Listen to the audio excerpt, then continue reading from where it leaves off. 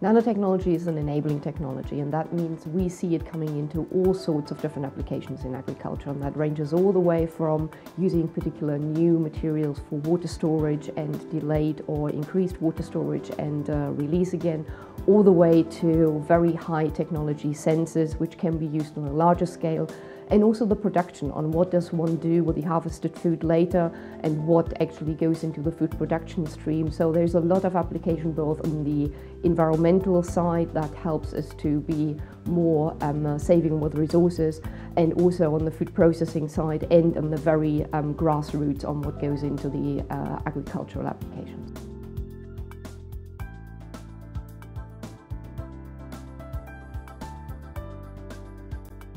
Well, there is obviously a discussion and a trial application of particular nano particulates, a much smaller form of particulates than they were used before in the food chain. But